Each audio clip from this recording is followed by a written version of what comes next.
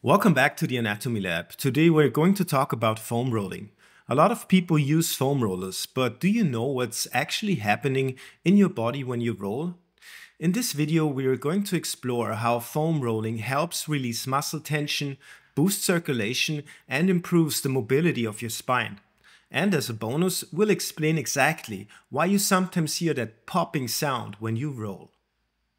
Let's start with something many of you are familiar with. Muscle tension. When your muscles are overly tense, they create resistance and limit how easily you can move or how far you can stretch into a forward bend, for example. Inside your muscles are tiny sensors known as Golgi tendon organs and muscle spindles. These sensors detect how much tension your muscles are holding. When you use a foam roller, it stimulates these sensors, prompting them to signal the brain to release tension.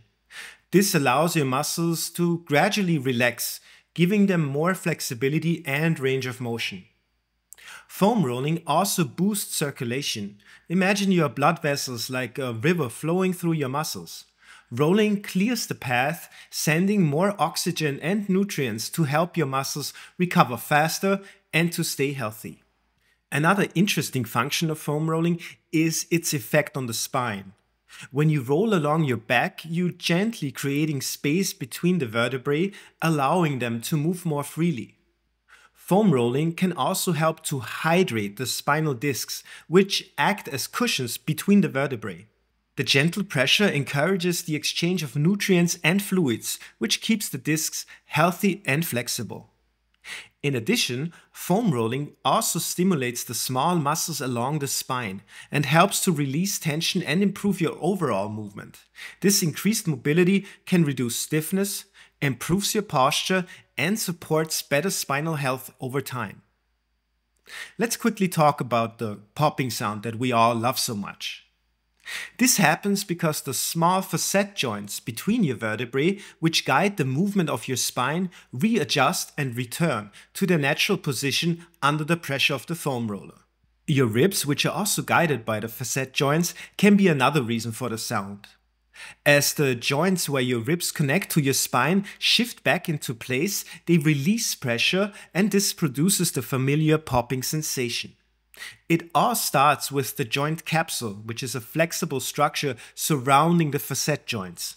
As pressure is applied, the capsule adjusts and allows the joints to return to their natural position after they've shifted. Once the joints are back in place, tiny nitrogen gas bubbles trapped in the synovial fluid are released due to the pressure shift. After the gas escapes, the synovial fluid, which is a lubricating liquid inside the capsule, redistributes to fill the space left behind. This entire process happens almost instantaneous and ensures the joints remain lubricated and they continue to function smoothly. Let's also take a quick look at the technique of foam rolling. The speed at which you roll and the range of motion you use can create different effects. Rolling slowly allows your muscles more time to relax and actually releases tension. It's like a slow, deep massage. Faster movements, on the other hand, stimulate more the blood flow and warm up the muscles, but they don't give them as much time to fully relax. The range of motion also matters. Larger, slower movements cover more muscle tissue, which is great for overall relaxation. Meanwhile, smaller, more targeted movements can focus on specific tight spots that need your extra attention. In conclusion, we can say foam rolling helps with a lot of stuff. It improves muscle tone, circulation, and spinal mobility. Just a few minutes of rolling can really help your body to recover and move more easily. It's like tuning an instrument for the perfect performance.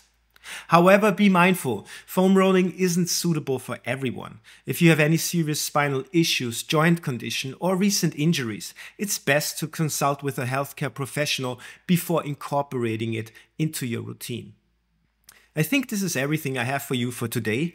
I hope you've enjoyed this video. If you have any questions or you want to add on to this list, just head to the comment section.